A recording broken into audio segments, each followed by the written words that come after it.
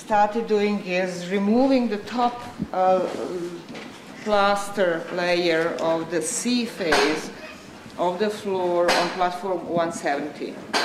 And what is noticeable is that the southern half of that platform has the floor which is much softer and made of slightly different material, or has stayed soft.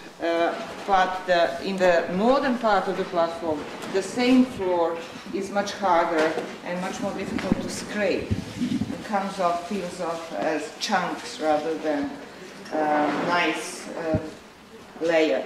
You mentioned there's a suspicious break in the plaster. There is a suspicious break in the plaster here. There are brownish lines here, which could indicate a burial, but it doesn't seem convincing yet. And there is this bulge up here. So there is a possibility that we have a burial in this southern part because of these different plasters, but God knows. And then